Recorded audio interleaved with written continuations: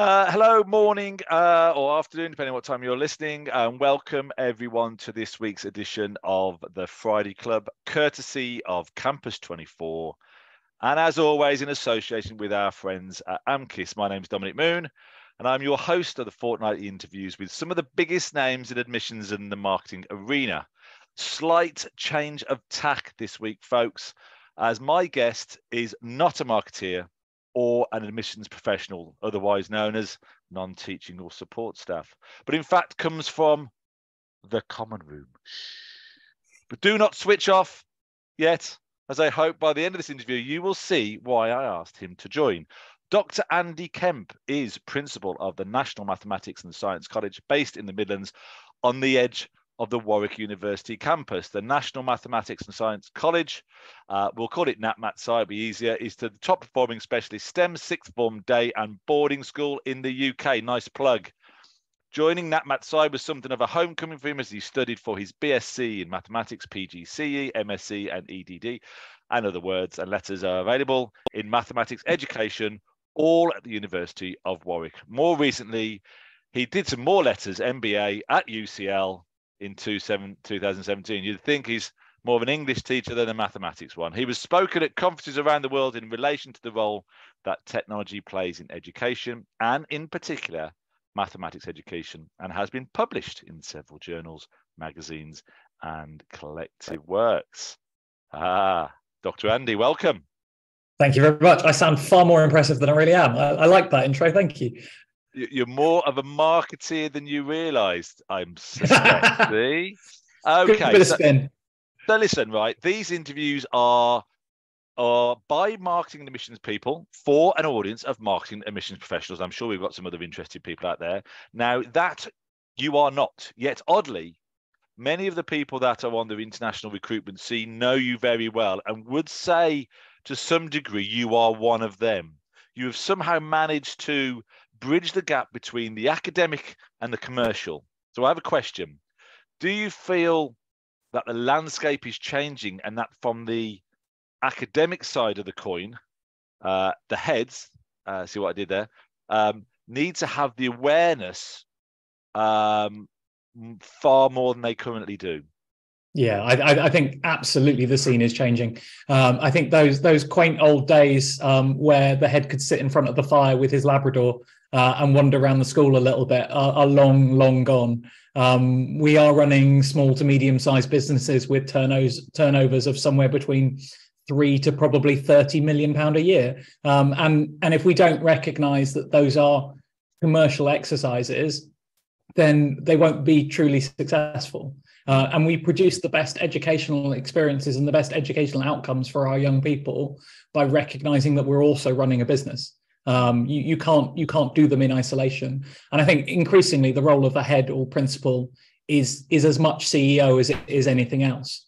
And you see this in some schools. You've got kind of some of these big schools where heads have moved into these kind of executive head roles or kind of CEO type roles, which really recognize the business side of the role, but then appoint a kind of head of school or head of college type role underneath who can focus on that kind of day-to-day experience. And I think understanding both is crucial to the success of any school these days. Okay. Is it fair to say, this is a little bit cheeky of me, a little bit naughty, quite frankly, but is it fair to say that some heads may think, well, it's only marketing or it's only admissions, it's quite easy, I'm going to have perhaps more of an interest than I should and meddle more than I should? I think that's absolutely fair. And if I'm honest, that's probably where I started. So I've been kind of looking after marketing and admissions now for, goodness me, probably about 7 years on and off across a couple of 2 or 3 schools now as part of my role. Initially, it was to fill a gap. And I thought, how hard can it be? Turns out quite hard. But it's been a wonderful learning experience. And I think to some extent, I'm much better able to do my job now, having gone through the ringer and worked out all the things that I didn't know. And the kind of, when I started, I thought it's really just about producing a nice glossy leaflet, isn't it? I can write some text for a nice glossy leaflet. I'll give it to the marketing department. They can look pretty. I'll print it off and then I just hand them out and the kids will all just turn up, won't they? Turns out that doesn't work. Strange.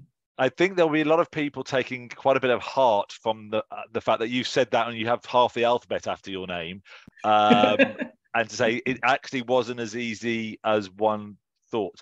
And I kind of agree with you in as much as it's new head syndrome, where they kind of sort of migrate towards the marketing missions department because it's probably a dark art to some degree, and perhaps staying back and watching from afar might have been a better strategy initially. Do you think?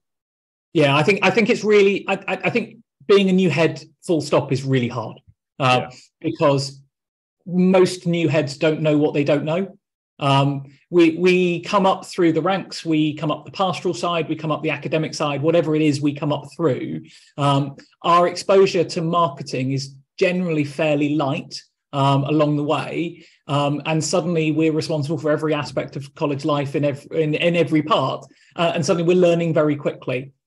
And often what happens, I think, for new heads is you get a term in and somebody starts going, has anybody looked at the numbers for next year yet? And suddenly they start to panic a little bit, and they're like, well, maybe, is it all right? I don't know. What's normal? What's good? And that's the point where sometimes they can overreact and get overly engaged without really knowing what it is they're asking because they haven't been prepared for it. I do think there's a significant gap in the sector in terms of staff development for upcoming heads. There are lots of really great courses out there which focus on how to get a headship. There aren't very many good courses out there that actually say, well, what do you need to know once you're there and when you're actually doing it? And I think there's something there that really needs to be looked at. If you just listen really, really carefully now, everybody, we can just hear Russell Spears penning something ready to rock and roll. I promise you now, no stone unturned. Can I just ask about being ahead? And it's really great to have you, because have you written like a vision document? Could we hear about school strategy, business strategy? We're a business, COO, CEO, more letters for you to get your hands into. Have you as a head written a vision document? Because that has to feed back to eventually the marketing team to bloody work out what they need to go and sell, right? Yeah, absolutely. And that iterative process is quite hard in a school, because you've got your kind of what do we want to do? What's our vision? What's our goal? You've also got what does the market want? And if those two aren't talking to each other, it's all well and good if what I want to run is a specialist rugby college. But if I want to do that in a part of the country where nobody wants to play rugby, then I'm wasting my time. And so I need to know both what I believe in and what the school believes in holistically as a good educational experience. But I also really need to know what the market's looking for in my area and what I think I can sell. And I'm using that scary word of sell because it's really important, because it's a sales job. Yes. We are about trying to convince people that the educational experience is the one that we want. And so it in some grades, it's easy for me at the moment because I'm both marketing and admissions, and I'm the principal. So I get to dovetail those two things together myself. I don't have to go through the loops that I think would often get lost, where actually if the head's not having that conversation with the marketing team early enough, they get presented with this fait accompli of a kind of, here's the vision, this is what I need you to go and sell. And they're going, this is not what the market asked for. This isn't going to work. So from my end, it's a little bit easier. And so I can kind of look at it from both sides as I'm putting that together and going, well, what do I think based on my experience of leading marketing as well, that my parents are looking for? What kind of things are they after? How can I make sure that I'm able to deliver the things they want, and then talk about the fact that we're delivering the things that they want as a kind of coherent whole?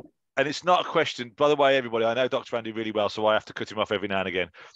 Teachers. You do. So it's not a question of just creating sort of these sort of words, sort of kindness, integrity, learning, passion.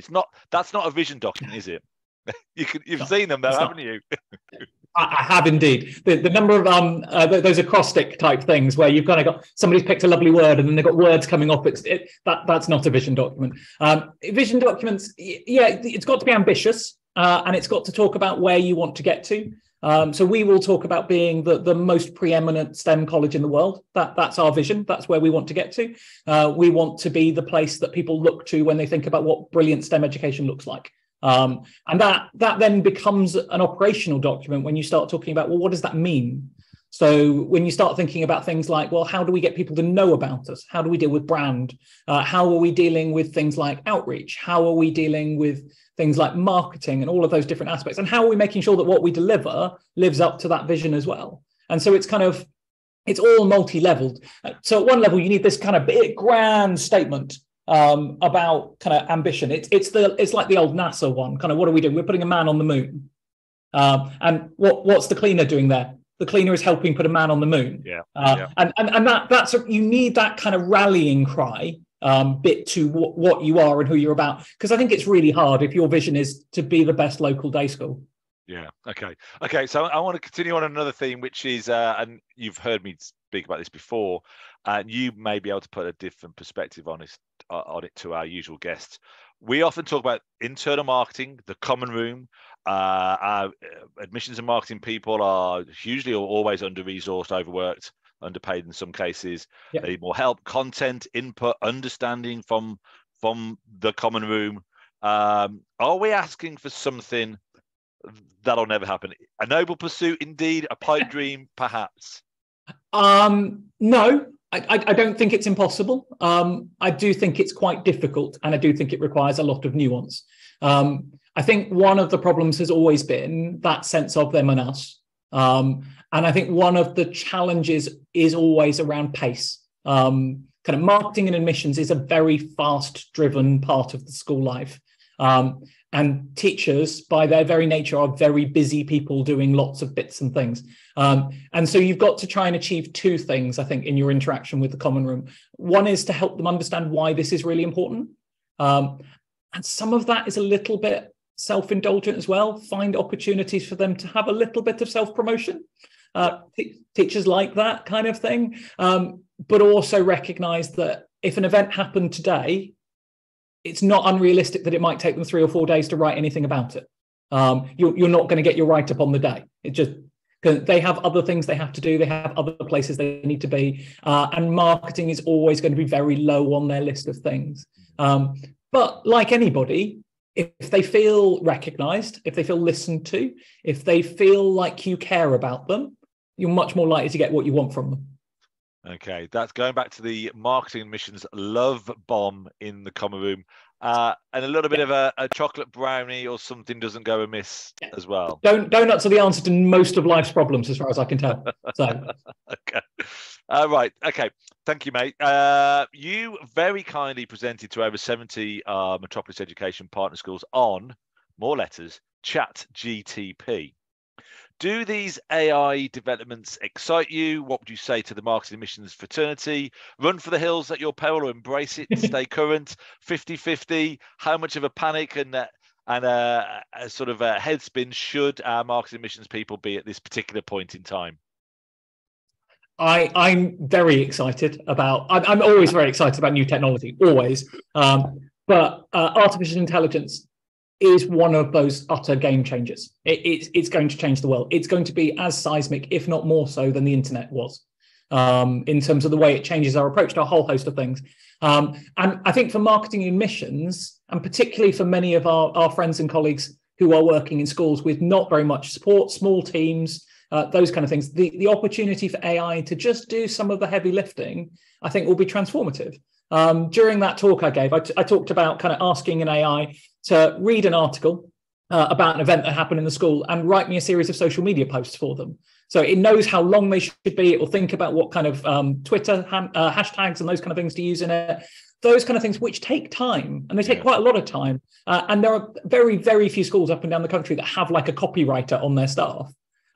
There are a lot of ways where AI can be much more efficient. And I think also, kind of looking at that whole big data science move stuff that is becoming really prevalent in the background, I think kind of over the next 3 to 5 years, I hope we'll end up with admission systems which give us much more nuanced reporting without us spending hours churning the data by hand. And often, sadly, in marketing admissions departments, there are people who aren't particularly data savvy because that's not the key part of the job. And they're being asked to produce reports and explain statistics that they don't feel comfortable with. And therefore, a lot of those stats are not particularly meaningful or even valid. And so I'm really optimistic that AI will take some of the heavy lifting away. What it won't do is take away the creative human touch. Those brilliant marketing campaigns that we see time and time again from schools up and down the country, where they find that little niche that's just right for their community. I don't think AI is going to get there anytime soon. I think it would be great, though, for that first draft, prepping a report, prepping a paper, giving you some ideas to reflect upon, and then it'll come back to the people in the team to turn it into something really magical. Yeah. So just to give some an insight on this, you can go to your own website, cut a news item from your current news page, drop that into the Dropbox on ChatGPT, say, write me social media post for Facebook, LinkedIn, blah, blah, blah, and it does it with the hashtags, the whole shebang. See, perfect. Everybody, that's it. Don't be afraid of it. No. Embrace it to some degree, but it won't have that emotional element that will know after you've done your vision document and you've got your plan and your strategy. It won't have that emotional element to help you make that most amazing advert, but it will help you do some of the grunt work quite helpfully. Yeah. And it will get better. And I think this is the really exciting thing. ChatGPT as a concept is a very broad brushstroke attempt at AI. But you can imagine a kind of a social media management software package which learns your writing style. It learns what you want to say. It learns the kind of hashtags that you use naturally. And then you just go, I'd like some stuff on this, give the link to the thing, press go, and it creates and sends all of those social media posts automatically for you in the background. That's not a million miles away from where we are today, but the idea that it can be much more bespoke, much more trained on you, what your school says, how your school says it, because there's no reason why we can't give it your entire Twitter feed to read and go, well, okay, that's what you write, that's how you write. I can write in that style now, and that's I think where the exciting stuff will come. Just tell me one thing, because you showed this curve, which was quite interesting to see where the growth. So it's been in the making for sort of decades and decades, 50, 60 years. And now we're at the point where the reason why we're all talking about it now is because it's on this trajectory, which is kind of going to be, I guess, like that. Absolutely. So what we've got at the moment, so let's say we've got a nice Ford Fiesta. Don't know why I said Ford Fiesta. So next year, that's going to be like a BMW M3, isn't it, in terms of its power and its... Absolutely. So the rule I was discussing in the talk is something called Moore's law, and Moore's law says broadly computing power doubles every 2 years. And the observation I made is that the fastest supercomputer in 1985, a computer called Cray 2, which was the size of my school pretty much, it was a giant building, is now less powerful than the watch I wear on my wrist. And so in 35 years, we've gone from something the size of a building to something I can wear as I walk around. And so we know that the power of this technology will grow. And we learned a lot during COVID about exponential growth. Exponential growth is really quick. And so we've been in those, as you say, these kind of foothills for a while. And ChatGPT's just tipped it into public domain because we've now got something that's quite interesting. But from this point, doubling from here is really scary and really impressive. Whereas doubling down here, it wasn't enough for anyone to notice. And the rumors are at the moment that ChatGPT 4, so the engine that underlies this, which is due in the next year or so, might be as much as 400 or 500 times as powerful as the one we're currently using. I've got to put you on something there, because I think your mathematics is wrong. No way is 1985 35 years or so ago. No way. Honestly, it's scary, isn't it? It's 10 years ago at top. I tell you that, mate. I'm sure you're right. Okay, let's whiz you out of your comfort zone back into the ChatGPT. Let's talk about something else. So you are arguably in the nichest of niche schools. You're kicking over rocks. Yeah. And you are turning over logs, trying to find these little nuggets of pupils around the world. So what does the strategy document look like for you, rather than, is it sort of how do you go about finding these very, very clever scientists and mathematicians? Are you going, just the whole thing is complex, isn't it? Yeah, it really is. So it's really interesting, because I think when I first started, I tried to do a little bit of what I'd done in other schools, which is you go to big events and you hope that there's enough traffic there, that you meet enough interesting people that a handful of them convert into something.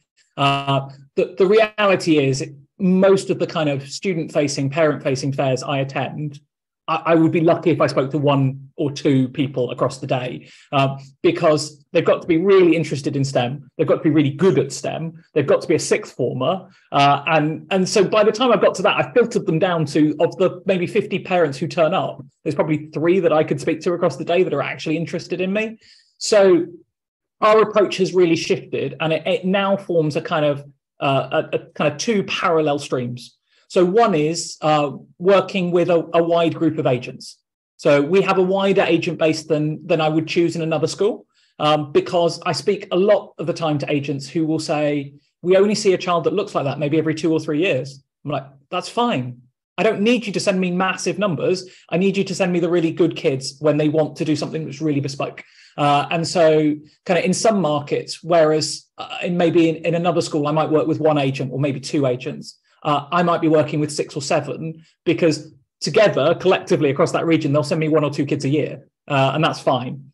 So agents are a really key part of it, and managing that relationship. So we spend a lot of time going to things like ISEF, Alfie, BBSW, those kind of events where we can meet good agents and talk with them in depth about what makes the college special and interesting. The other side, though, which again is quite different to what I've done in other schools, is much more direct marketing. So we spend a lot more time and a lot more energy on things like Google adverts, social media advertising, because students find me that way round. Because we're so niche, that student who sat in their room going, I really, really want to go to a school that loves maths. How do I find a school that loves maths?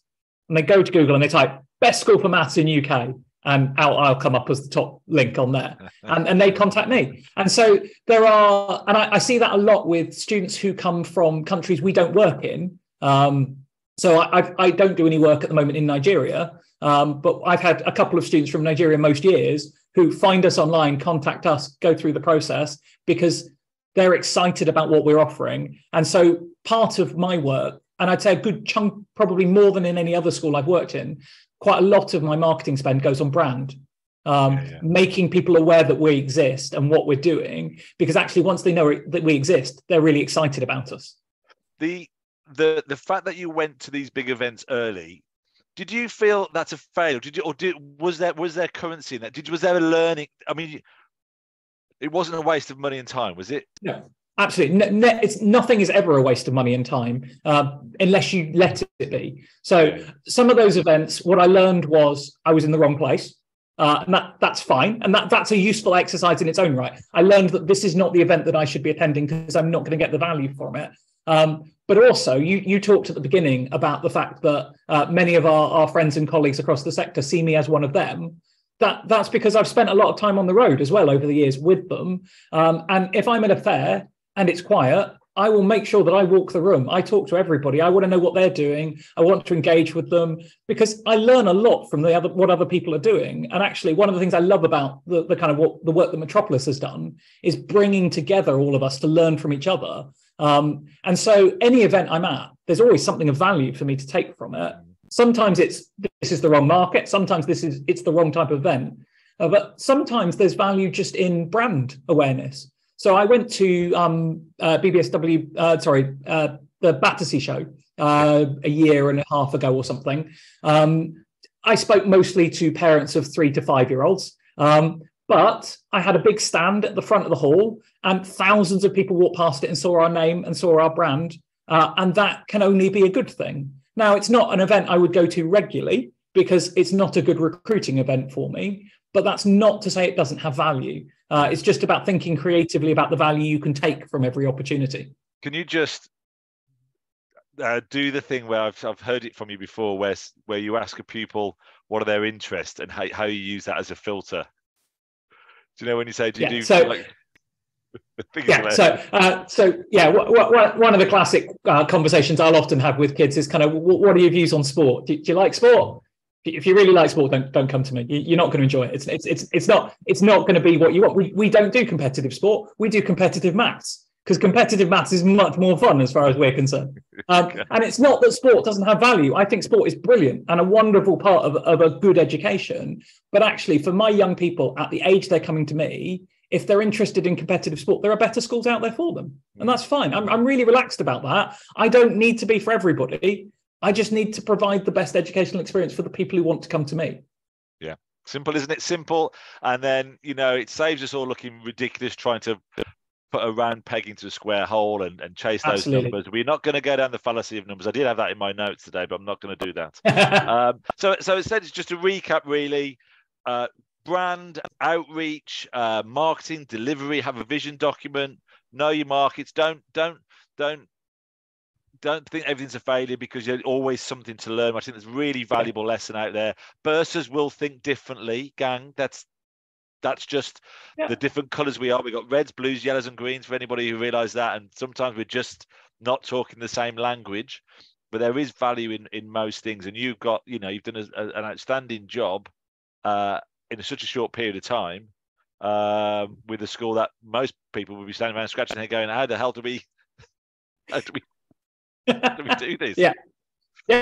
It's a fantastic place, and it's a joy to lead here. It really is. So thank you. Okay, right now, listen. Just to finish off for our Friday Club, my standard questions, which just to give us an insight into who you are and what you're about. So let's have a think. That's a scary thought. Yes. Who is your hero? Sherlock Holmes. You're after that mind. I bet you've got a mind palace, haven't you? Properly. Absolutely. I will be retreating to my mind palace later to dwell on all that we've discussed. Apart from 22B Baker Street, whatever it is, if you could live anywhere, where would it be? Of the places I've been, Hong Kong. I love Hong Kong. Absolutely love it. Well, I think we're all there in the next 3 to 6 weeks, everybody. Biggest fear? Boredom. I'm terrified of being bored. That's what that mind palace is for then. Beach or snow? Snow, any day of the week. Okay. Right. This is going to be interesting. Karaoke song? Don't Stop Me Now by Queen. Okay. Nickname? No, never had one. Only Andy. Okay. Well, it's Dr. Andy from now on, everybody. If you went back in time, where would you go? The very beginning. I want to know how it all started. That's too clever for us. And what is the one thing you'll never do again? My own plumbing. I plumbed a kitchen in a house once, 20-something years ago. It was fine and it all worked, but I'm never doing it again. Never, ever. When you said your own plumbing, I was thinking, have you sort of done surgery on your hernia or something like that? No. So we fitted our own kitchen in our first proper house after we got married. And I got some advice from my father-in-law, who'd been a plumber, and we did it all, and it was fine and it did all work, but I'm never ever going near it again. Yeah, I'm with you. Same as painting for me, mate. Thank you very much. Right, everybody. I told you that was worth waiting for. Some absolute nuggets in there from the other side of the living room, almost, or the common room, or whatever you want to call it. Not a support, or not one of the girls in the office, as they say, but a really good, insightful. And I'm sure Andy would say, if you ever want to know anything about ChatGPT, then just ping him an email, because he'd be more than happy to. Absolutely. You can find me on Twitter at Andy Kemp, or on LinkedIn. Do feel free to get in contact. Love to speak to people. All on brand, as always. Right. Thank you, Andy. Thank you, everybody at home. And I hope you enjoyed that. And we'll see you in 2 weeks for another fabulous guest. Thank you. Thanks. Bye-bye.